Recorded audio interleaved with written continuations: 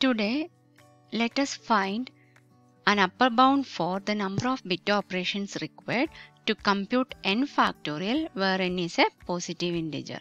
We know that n factorial is the product 1 into 2 into etc. n, that is product of first n positive integers. This product can be found using a number of steps. In step 1, we can find the product 2 factorial into 3. And in the second step, the partial product formed in the first step, that is 3 factorial, can be multiplied by 4.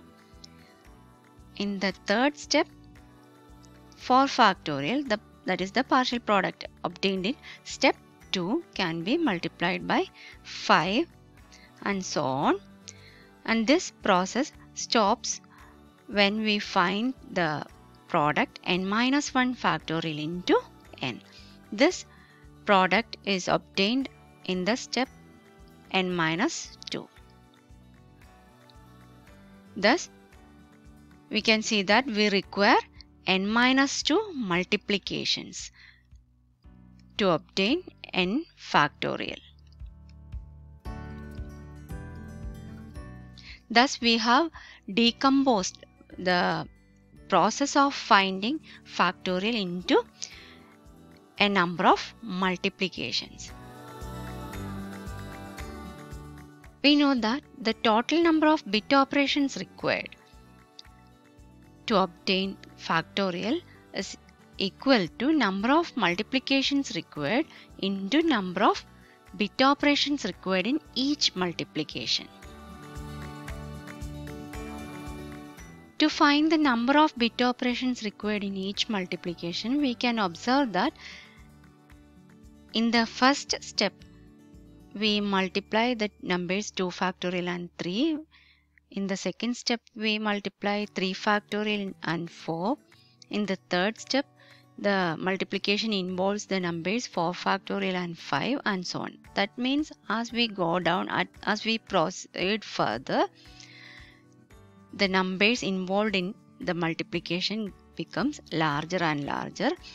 So, the number of bit operations required in each multiplication will be less than or equal to the number of bit operations required in the last step.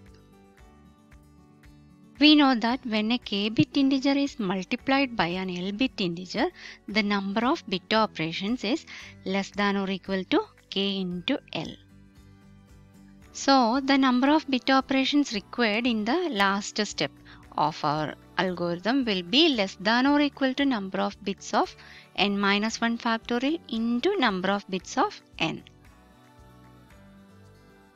Now, if we assume that n is a k-bit integer, then each of the numbers 1, 2, etc. n minus 1, which are all less than n, will have at most k bits. Then the product n minus 1 factorial, which is equal to 1 into 2 into etc. n minus 1, where 1 has at most k bits, 2 has at most k bits, and so on. N minus 1 has k bits. So the product will have k plus etc. plus k.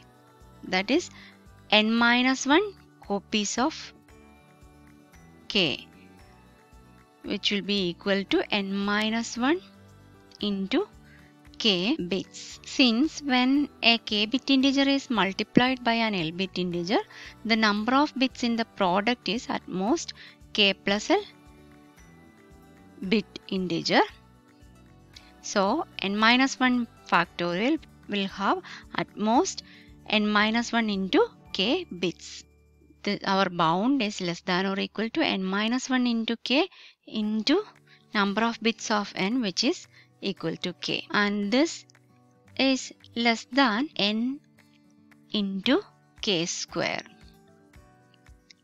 since n minus 1 is less than n. So, the total number of bit operations required, which is equal to the number of multiplications required into number of bit operations required in each multiplication, will be bounded by n minus 2 into nk square, and we know that k represents the number of bits in n, so this can be expressed as n minus 2 into n into log of n to the base 2 plus 1 whole square. Since this value is much larger than the actual value, we can find a rough estimate of our upper bound as n square into